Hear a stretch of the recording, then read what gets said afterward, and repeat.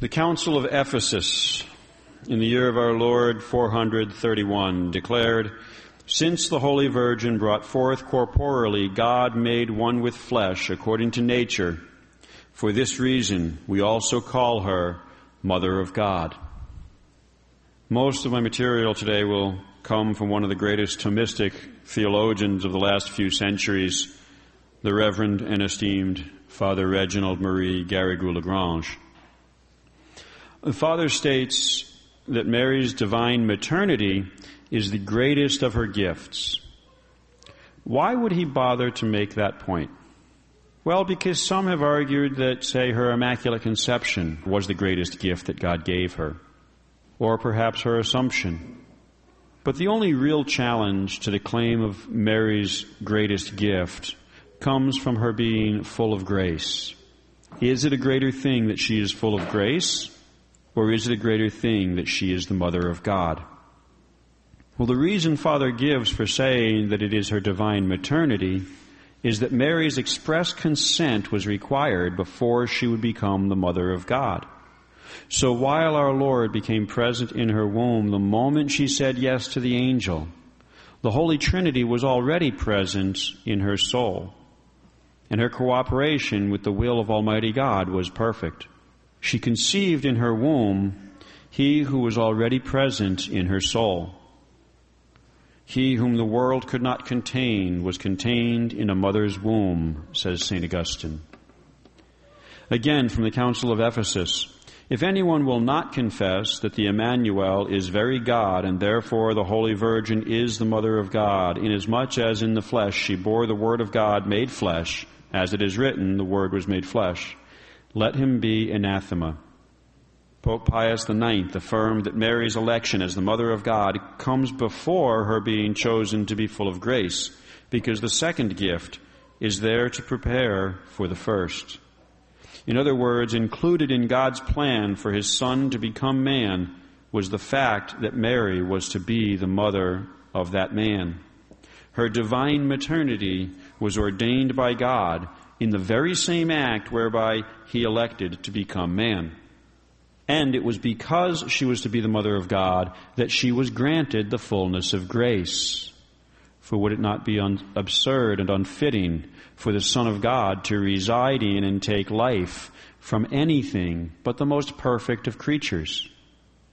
But since the perfection of our Lord is first in the fact that He is God, and God is a spirit, it was not enough that Mary was physically perfect. She had also to be the most spiritually perfect of God's work.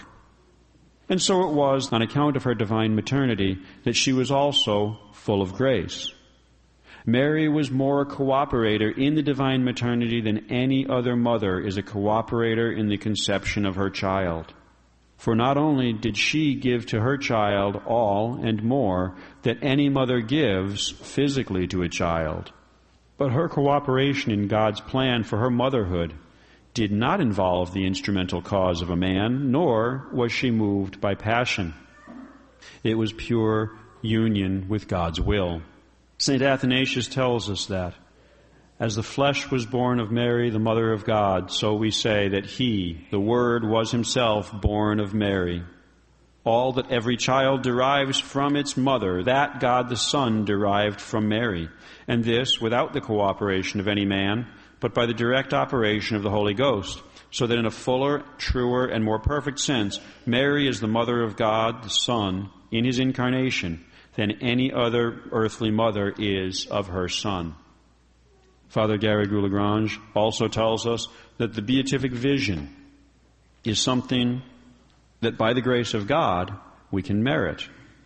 We can, by cooperation with God's grace, we have no right to it ourselves, but by cooperating with His grace, we can earn heaven. But the incarnation is not something that could be earned. It is a gift given truly and freely by God. No one can have a right to it. And so also on this account is Mary's divine motherhood a greater gift than her fullness of grace. Why go into all of that?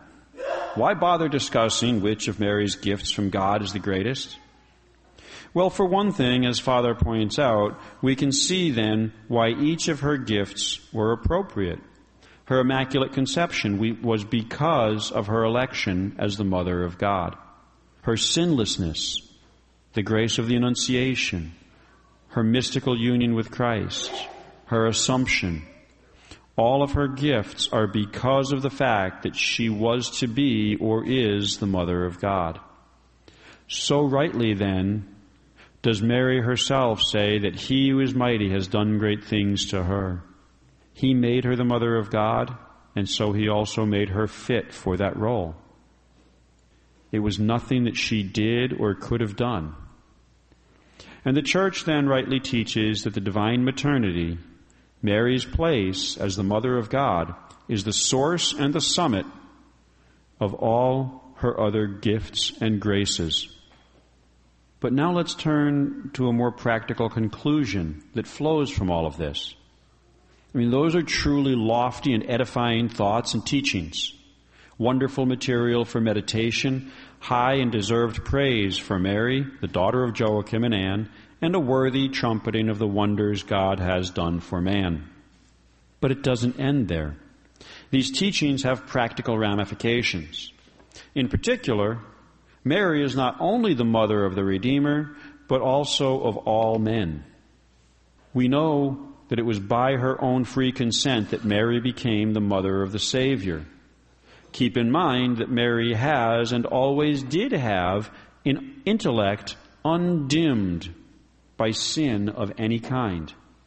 And so when the angel announced that she was to be the mother of this divine child, she knew full well what that meant. It meant to be also the mother of the Redeemer of all mankind. For that is what the prophecies promised. If we consider the bond not only physically, flesh of my flesh, but also spiritually between a mother and a child, and further, that Mary's union with her child, in fact the very conception of her child, was the result not of her biological, but of her spiritual union with God, who was to be her child. How could we not be absolutely positive then about her union with her Son in all things, in everything that He was, in everything that He did? He is the Savior, and she is the mother of the Savior. He is God, and she is the mother of God. She wills what He wills. Her union with Him is principally spiritual, moral. It is by Him and through Him that she is all that she is, and it is also by Him and through Him that she participates in our salvation. She is one with Him in all that He does and all that He wills. There is no part of her that does not belong to Him and cooperate with Him. And so as a sharer in the work of our salvation, she prays and suffered to win for us the grace to cooperate with Christ in our salvation, just as she was disposed to, though she could not earn, the grace of the Incarnation. So she disposes us to receive the grace of our redemption. Just as there was no Christ coming into the world to save us without Mary, so there is now no salvation for any individual man without the intercession of Mary. Each and every saint in heaven owes to Mary the honor and respect due not only to the Mother of God, but also the same honor and respect that he owes to his own mother. Mary is our mother. Obviously, in the natural sense of the word, we would look to Eve as our mother. But in the life of the soul, Mary is more truly our mother. The life of the soul is grace, and Mary is the mother of the source of all grace. She is not a sister to us in the life of grace, even though she may be called our sister in redemption. Her redemption was worked very differently from ours, but nevertheless, like us, she is redeemed. But in the life of grace, she is our adoptive mother, and God is our adoptive father. But unlike natural adoption, in this spiritual adoption, the life of these parents actually is poured into the adopted children. because we are adopted sons and daughters of God and of Mary, divine life can flow in us. We become, in this sense, divine. Father Gary Goulagrange here quotes St. John's Gospel, who are born not of blood, nor of the will of the flesh, nor of the will of man, but of God. And from all that we've said, we know that Mary would then have been our mother even if she had died before her son, even if she had died when her son was just an infant.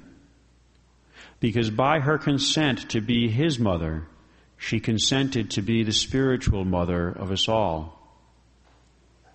But we know also that Christ left no doubt nor room for question about his mother's maternity of us. For of the 7 last things that he said as he hung on the cross, one was reserved for the express purpose of declaring her to be our mother. Woman, behold thy son, and to St. John, behold thy mother. The words of God have power and are not limited by time. They work what they signify. If God says that this woman is our mother, then she is our mother. What tenderness we then receive. Can she care for us any less than she cared for the son of her flesh? It was for us that he gave up his life. What dishonor she would do to him if she loved us any less. But it is not out of compulsion that she loves us. She loves us because of her unity with the Holy Trinity. She wills what God wills, and she loves what God loves. And added to that love is the love of a mother. It's a fine thing to say that she is the mother of God. No greater honor can be paid to her. But it is another thing to reflect on and realize that because she is the mother of God, she is also our mother. And by this motherhood, our salvation is assured, pending, of course, our consent and cooperation. Since the Holy Virgin brought forth corporeally God made one with flesh, according to nature, for this reason we also call her Mother of God. And to us he says, behold your mother. In the name of the Father, and of the Son, and of the Holy Ghost. Amen.